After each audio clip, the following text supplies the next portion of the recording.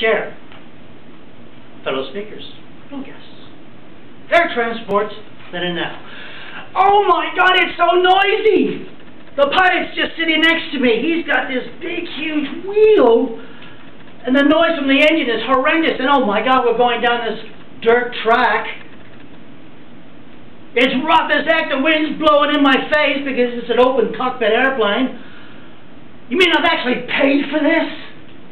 I'm only going from St. Petersburg to Tampa, which is over there. I paid $5. It's going to take me half an hour to get there, but my God, I didn't know it was going to be this type of an experience.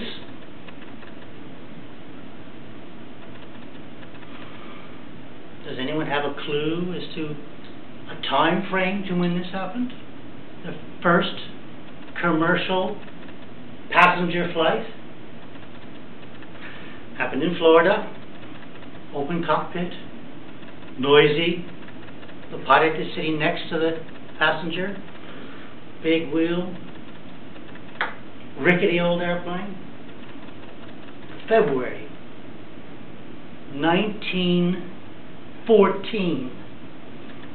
First commercial transport of a passenger, paid passenger. Like most airlines today, all these startup airlines, they're here today, gone tomorrow.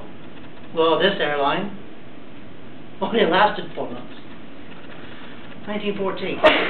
What kind of an environment were you in as a passenger? Well, at that time, it was an open air. You paid money to be open air. It was an open cockpit. There was no cabin with all the creature comforts that you know of today.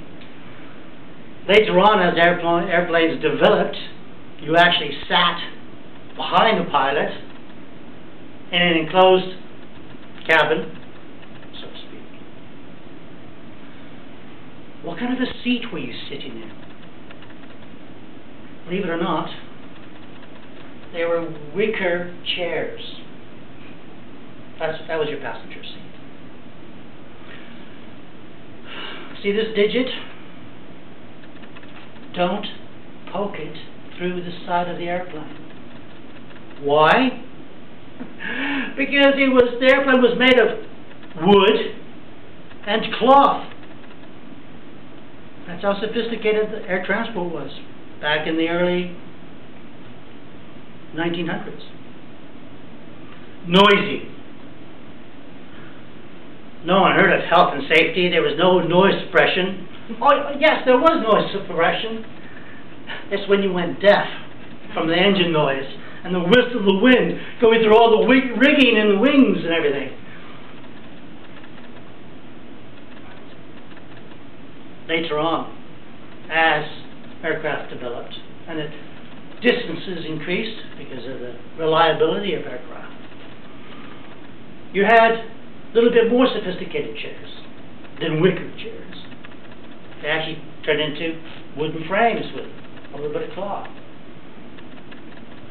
No entertainment systems back then. Weight was precious. All the aircraft were underpowered. Some of the pilots had only learned how to fly. They were flying passengers all around the place. You didn't go far. You waited for the weather to be good. You couldn't take off in thunderstorms. You couldn't go in winter time because of the ice.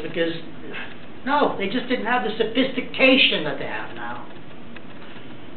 And the quality of the passengers, I have to say, back then, if you wanted to fly as a passenger, you'd have to spend about 6 months to a year's wages to go on a flight from Los Angeles to Boston.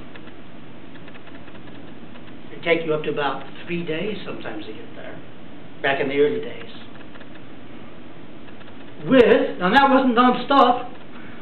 You had about 3 or 4 different refueling stops on the way. And every airport had no navigational facility, so the pilot, usually a one-man band, had his little map and flew through the weather. If there was a thunderstorm, oh my word. You wanted entertainment? You've got entertainment. Rain, hail, oh my God, is it going to puncture the windscreen? Is it going to tear the fabric off the wings? That's air transport in those days.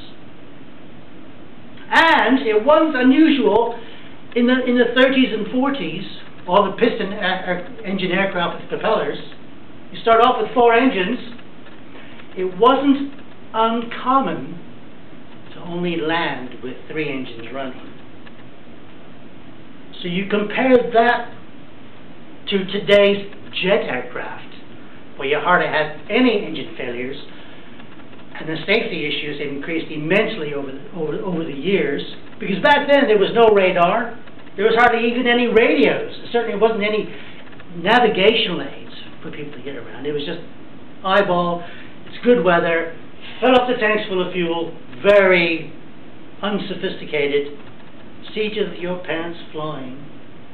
And you compare all that to today, where you can walk around with your mobile phone, go up to the gate, walk under the seat, have a meal. You know what it is today. Air transport then, compared to now, millennia difference.